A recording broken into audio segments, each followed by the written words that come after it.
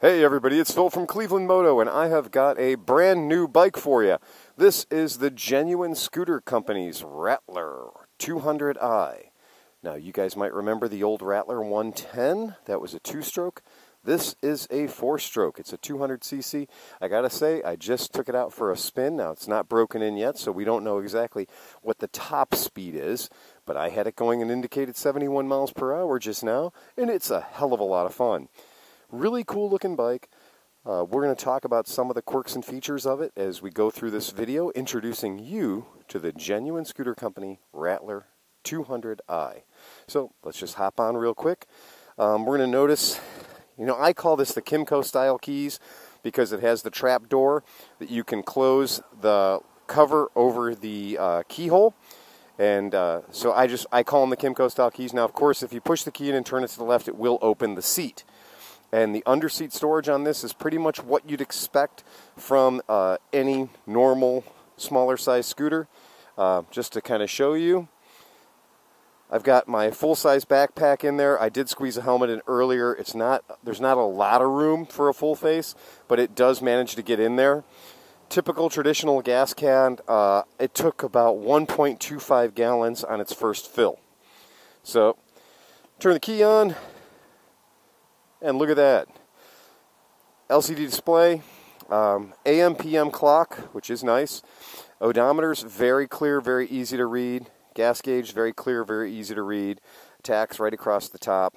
Very simple, very clear. Not a lot of questions on this one. There is a USB port right down here. So there's a USB port to plug in your phone. And there is a slot that just coincidentally my phone slides right into. Just the tip of it hangs out, so it's easy to get out. I don't know if I'd call it secure, like it's going to survive any big bumps. So let's go out and fire it up. Okay, we'll talk about the lighting as we go on our trip, but high beam, low beam, turn signal left, right, and cancel. Horns here. Kill switch on the right, four-way flashers, electric starter. Okay. The flash to pass on this is built into the high-low switch. And, the stylish mirrors, nothing wrong with those. And the mirrors seem to be located pretty well. We can get a good view behind us without too much sight of our elbows. Okay.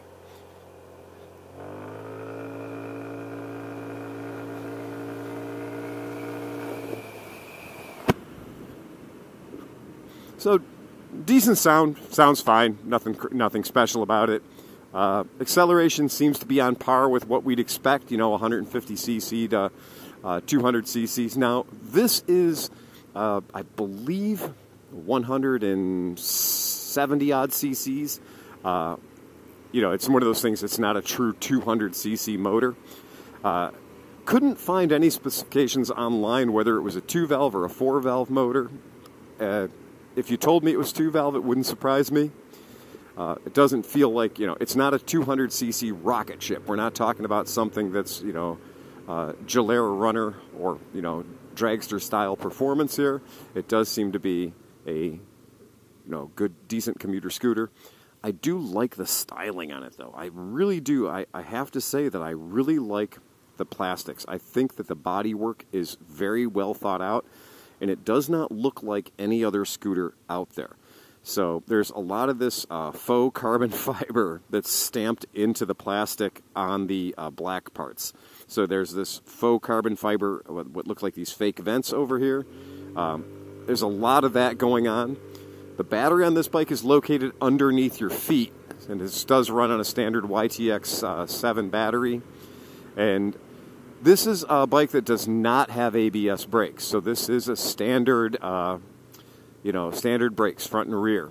Speaking to that, it does have the Kenda, not open block, but they're sort of an adventure-style tire that's been around for quite a while. You see them on a lot of the bikes, like the Zumas and stuff like that. Okay, we're talking about this road. This road is a tragedy. This is a rough road here in Cleveland. It's one of the worst. And this one is always one of my favorite places to go and see how a suspension feels on a bike. And what I can tell you is the suspension on this bike is harsh. It is not sitting there and it's not just, absorbing all these bumps. They're all being transmitted to me And I'm not a little dainty flower. I'm, 210 pounds, 6'1". So with that being said, the suspension is a little on the harsh side. It's not a real light bike to ride. It does kind of beat you up a tiny bit. Now, that's going to talk about the obvious thing is this bike is very affordable at only $27.99 plus associated fees. Keep in mind they are going to start charging a tariff. These Chinese vehicles that are imported, you will start seeing dealers with tariffs on those, and you also may see a surcharge for ocean freight, because I can tell you those expenses are being passed on to the dealer, so expect to see that. You're not going to get away with not paying that. That will be reflected in your invoice. Yeah, very nice driving bike. Certainly holds its line just fine. There's no oscillation. The bike doesn't want to, pivot, duck, or dive. Hands off the bars. It's very, very stable. Overall, very, very happy with this bike. Now, let's talk about the bad stuff. The one thing that could cause people to not buy this bike is, for some strange reason, they have decided to put a hockey puck in the seat, or literally bolted through the seat, between where the driver would be and the passenger would be. Now, first things first, as a person that's over 6 foot tall with long legs, 34-inch inseam, I do like kind of sliding back on the seat. I really enjoy being able to kind of scooch back a little bit, give myself some more leg room. That is impossible with this, because that bump that they put in, and it doesn't need to be there. They actually had to put holes in the seat to put this device on. It's a terrible idea, and I wish it was gone. And what I will probably do is I will probably have one on my floor where we take that stop off, that bum stop, we'll take it off, and we'll put something adhesive to cover the 2 holes in the vinyl where it used to go through and be secured, because I think it's an absolute turnoff. We had the guys from the podcast last night come out, so 8 different people rode this bike last night, and all 8 of them, and we're talking people from 5'4" or 5'6" up to 6'2", 6'3", they all said the same thing. That bum stop, that hockey puck's got to go. And it's not soft and yielding. It's literally, it feels just like a hockey puck. Not fun for anybody as far as I'm concerned. So just to be aware of it, not a great thing. Genuine would do well to get rid of that and give us a smooth seat cover as soon as possible. Now we're going to pull up here and we're going to talk about the brakes. So again, this is a 12-inch wheel bike, plenty of motor for running around town, and we're going to go ahead and do a brake check right now. You could hear the back end got a little fishy, sliding around a little bit. Yeah, this bike, as soon as you get into the brakes, that back end is going to let go on you. These tires in particular, with that sort of off-road style tread, they're going to this bike would really benefit for some ABS. It would help it a lot. But, alas, it does not have it. And here we are. So, now in the light, it's a really, really good looking bike. I love the front end. I think the front end that they did to it is fantastic. We're going to talk a little bit about the lighting coming up real quick. The turn signals that you see are the American DOT turn signals up there at the top. These LEDs, these cool LEDs down low, non-functioning. Probably going to figure that out later. Same thing on the back. Very bright, very good lighting on the back. DOT turn signals. But check these guys out. Super cool. So I want to see what those look like when they're working. We talked about the Kenda, sort of the ADV style tread. Again, you just heard me. The back end, the back brake locks up. It's a good disc brake back there. A nice big disc brake.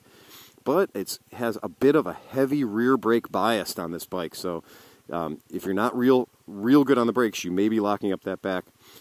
That's what I'm talking about right there. That thing's got to go.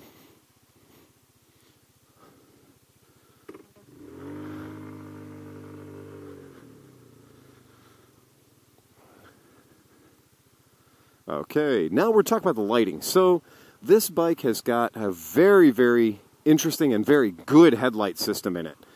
It lets you see in the dark. I mean, last night driving home very late at night, a lot of the bikes that have the projector beam style lights, you know, they'll have like a projector beam and they'll be backed up by some halogens, or they'll have, you know, a combination of projector beam and LED.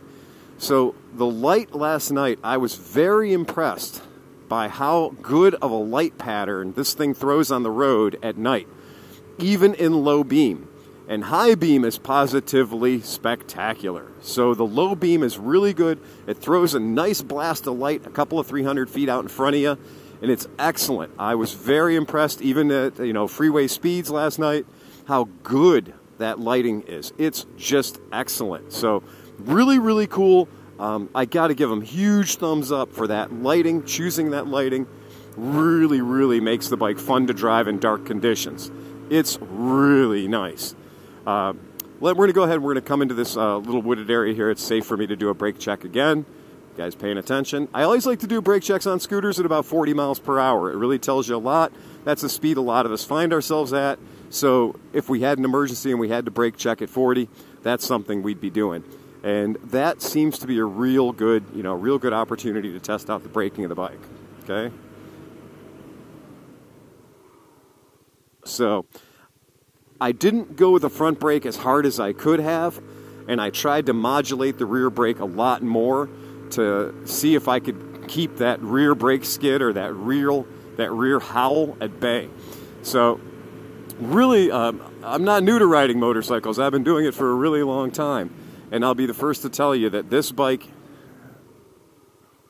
okay, that was threshold braking right there. I had the front wheel skidding, and that's about as good as you're going to get out of this. So just be advised, this is a bike that, you know, if you don't want that rear wheel to lock up, you know, having disc brakes on the back, I know a lot of people are like, oh, it's such a selling point to have disc brakes on the back of the bike.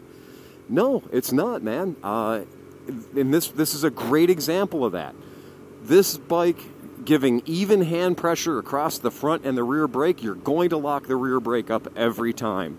To make that stop, even getting the front wheel to skid a little bit, maximum energy in the front wheel, to make that stop, I was probably 95% front brake, 5% rear to keep that rear. And that's a lot of math to do. That's a lot of juggling to do when you're in the middle of a panic stop and it's just like, oh boy, what are we going to do?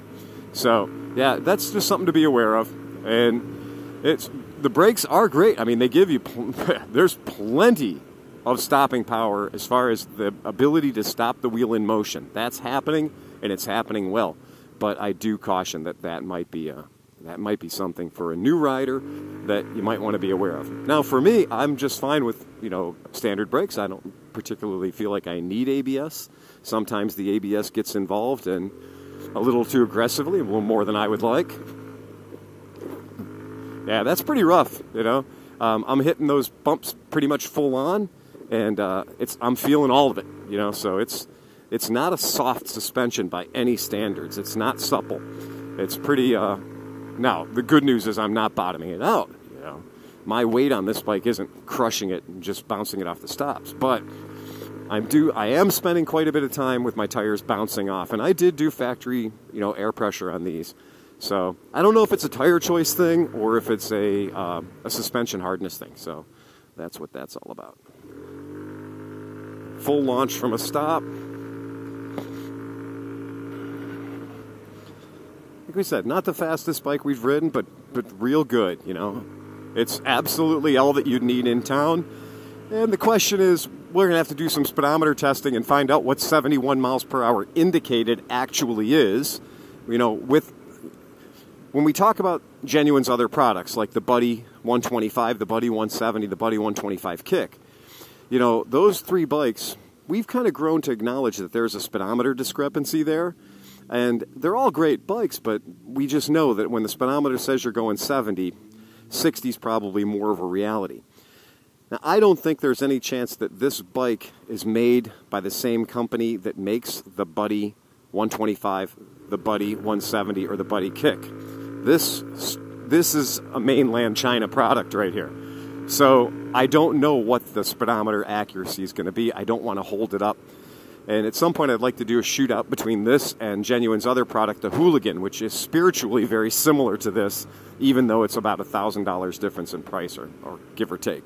So, yeah, I would like to shoot that out as well. And maybe because of those tariffs, the Hooligan's not so much more expensive than this bike. So that is the end of our test ride today. I hope you guys had a great time. If you have any more questions about it, contact us at ClevelandMoto.com or send me an email. That's Phil@ClevelandMoto.com. And as we say here at Cleveland Moto, remember to ride fast and take chances.